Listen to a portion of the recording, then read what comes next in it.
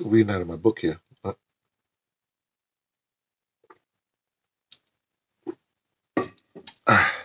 No, the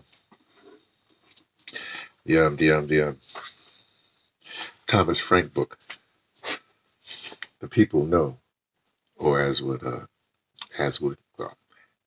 Kamala Harris would say, the people know. And I took my time, whatever. I could have finished, but I don't want to. Here's what I'm gonna do. Okay, here's my plan. Because I got another book got in, right? And it's just my morning tea here. It's not hot. It's room temperature, whatever. But here's what I'm about to do. I'm gonna leave the Breathe book. You can't see it. I got it on the shelf there. I'm gonna leave the Breathe book here. Breathe. Was it breath? I forget one of those words, right? Like that. The James Nestor book, great book. Do that here because I finished it. But this one here, the Thomas Frank book, what I'm going to do is I'm going to leave it here, right? But I'll be back in December, so I can keep on reading it because I actually like this book. I like this book a lot, and I want to share something with you. Just talking about this. What's called the NAM, or the National Association of Manufacturers, and they changed. Well, National Association, they were a group that started, right? And then the central idea in the NAM's vast output in the 30s, according to historian Richard Tedlow, was the harmony of all classes. Isn't that something? The Manufacturers Association or whatever? Harmony of all classes. Okay.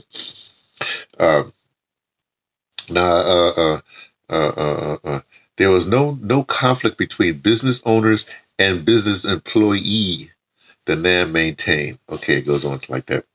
But then they would get their stuffings beaten out of by the workers or whatever it is. So they couldn't take it anymore because Roosevelt was putting in a New Deal and all the rest of that stuff. And so anyway, they put a whole lot of demands on Roosevelt, like they wanted him to put the country back on the gold standard, balance the federal budget, crack down on labor, and generally to do whatever it would make business owners happy. Okay. So, well, Roosevelt didn't comply. Say, hey, I'm president. You just, citizens, right? Well, they sort of got pissed off at that, right? Okay, an ugly mood began to sweep the business community. In the controversial 1935 article, right, the financier E.F. Hutton, right, said he felt the pain of the stockholders. Wait a second, he's a businessman. Stockholders over there. What about the workers? Okay, I'll leave that. Let me jump. Then E.F. Hutton urged his corporate colleagues to join forces and enlist in a class war. I say, let's gang up on them. So E.F. Hutton was taking the manufacturers and the bosses, whatever, and say, hey, we're gonna join together. We're gonna gang up on the masses. Okay, very interesting. Okay, gang up on the elected government in Washington. That is, business leaders. E.F. Hutton said, needed to build an unbroken front of upper class solidarity. There it is, folks, in black and white. I just want to say, folks. The businessmen of the country, he urged, the owners of stocks and bonds or any other property. Okay, so you get the properties and the business people and stocks and then the Wall Street all ganging up here or against the common folks, the downtrodden, if you will. The holders of insurance policies and depositors of banks. Ooh, depositors in banks. Okay, whatever that means. Must realize that the only way to prevent regimentation, collectivism, or any other ism is for all groups to join together in one great group, which would come to the help of of any individual group that was attacked. So they're going to say, hey, the business have little groups, but you got to come together to protect each other. Okay, got it. Now here's what's interesting. E.F. Hutton, I got this little footnote here. He's this, now another achievement of E.F. Hutton, because you know that there's that thing on Wall Street. When E.F. Hutton, what has it? How's it go? When E.F. Hutton talked, people listened. Okay, but check this out. Here's what got my attention. All right.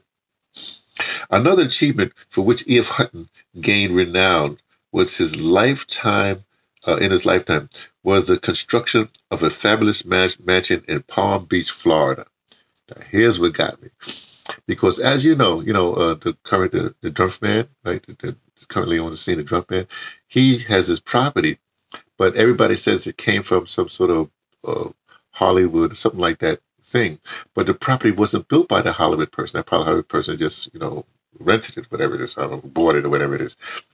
But here's the kicker. That fabulous mansion in Palm Beach, Florida was named Mar-a-Lago. Oh. You see? I want to go any further. But you see how the worm turns? I like things are not. Let me keep my place here for the other thing I want to read. You see? So think about it.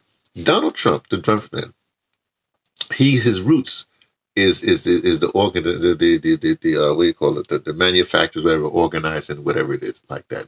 The businessman against the whatever man. That's his roots, right? Okay. At the same time, right, you have his space is the root, the rooter of the root. The E.F. Hutton. He lives in E.F. Hutton's place, right? At the same time, but before all this happened, before Roosevelt or whatever have you, Woodrow Wilson, right? Woodrow Wilson, I'm going to get back because I insist that Donald Trump's presidency is like Woodrow Wilson, okay? But that's just me, right? Well, Woodrow Wilson is like, the racist that we're still reeling from, right? So we have the drum man, he's both Woodrow Wilson and E.F. Hutton all into one. See that insight you get from reading? I just love reading. Okay, so this, I don't know if I'll be able to talk to you. This is the last of my little perch here. This is the because I'm leaving. I'm traveling to the East Coast, to where I'm traveling to New York, where the drum man come from, right? His people landed in New York, and I did a whole bunch of deals and whatever have you. That's where I'm going.